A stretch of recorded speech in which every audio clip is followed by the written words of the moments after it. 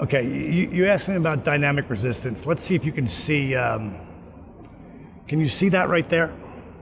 Here, let's do this one. The top number. Yep. What does it say? No, 90. 90? 90. Okay, so say 90, all right? If I stand up, will that screw you up? We can adjust. Okay, so you take dynamic resistance, and so you keep one shot so you know it's real. And all I'm gonna do is slightly bend my knees. And when I bend my knees, my quads have to be engaged. Then I'm gonna grip with my toes, which means my calves are gonna be engaged. Then I'm gonna straighten my legs. You know that machine you put your legs in and you do this with? And I'm trying to isometrically pull those quads together, those adductors together. Then I'm gonna tuck my tailbone and squeeze my glutes. I always say, ladies, you wanna hold back the hands at time? Squeeze your glutes. Then I'm gonna reach out and grab the ball. And I want you to imagine your body's a fire hydrant. And when the fire hydrant turns on, the hoses get really tight because they're full of pressure. Now I'm just gonna reach for the sky, and I call this touchdown. And as I'm moving, it's like as if you're going through clay. I'm just gonna do that one more time. I call that touchdown.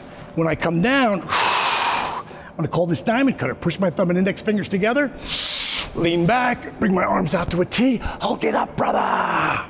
Inhale, tension, shoulders back, chest out. Do that one more time. It's an amazing stretch for your lower back, your upper back. Arms out to a T. What's my heart rate say now? 138. I was just at 90. So I went up. Do you readjust again? We're good. Yeah, you're good. Great. I went up a total of 48 clicks. I didn't move. I just moved my arms, squeezed my glutes. I didn't run. Am I okay with you on that? Okay. It's all about engaging the muscles and creating that resistance. Now, I only do that like that in the beginning, and then I let go until I'm doing any punches because my heart rate will go too high. And then you can see I was sweating already, you know, from just raising my arms 4 times. And if you really understand what 138 means, I follow Dr. Phil Mathetone's version of the heart rate. You take 180 less your age. I'm 56. That's 124. Now, I can add 10 clicks in it because I'm a superiorly trained athlete. But I like to stay right in between there, around 124, 128, 130, 132. I don't really want to go any higher than that. Because I have done workouts where I stayed at 150 or 155. I'm I'm exhausted. And when I'm doing a class like I'll be doing here tomorrow, doing 2 seminars, by the end of that day, I'll be exhausted because I'll have that energy up there at times where I'll have to take myself down. By the second seminar I do, I'll guarantee you I let go because it becomes Tai Chi at that time. So no one has ever done this before. With any kind of workout ever, no one has ever applied dynamic resistance in this way to a workout. And also saying, like, especially people who are overweight or injured or coming back, if they're 56, again, 56 is 180, 124, they may drop 5 or 10 clicks. Don't work too hard.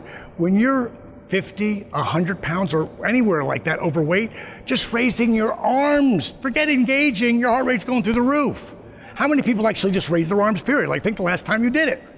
Think about the last time you did it. Probably, who knows? I doubt probably ever, you know? But there's no reason for us to do anything but that. You don't do this. You don't do this. The first thing I'll be teaching with dynamic resistance will be this. And I'll say, just push these together. Don't put any weight, don't put any pressures, do that. Look what happens to my biceps and my chest. I'm just doing this. I'm not flexing it, it just does it. Now, if you push hard, boom, and you pull your pinkies out, now your entire upper body's engaged. Again, your heart's got to beat faster to get the blood to the muscle. So, again, it was done by mistake. Thanks for watching this video on Beliefnet, guys. I'm Diamond Dallas Page, and if you want to know anything about what I'm doing, you can go to DDPYoga.com or TeamDDPYoga.com. See ya. Bang.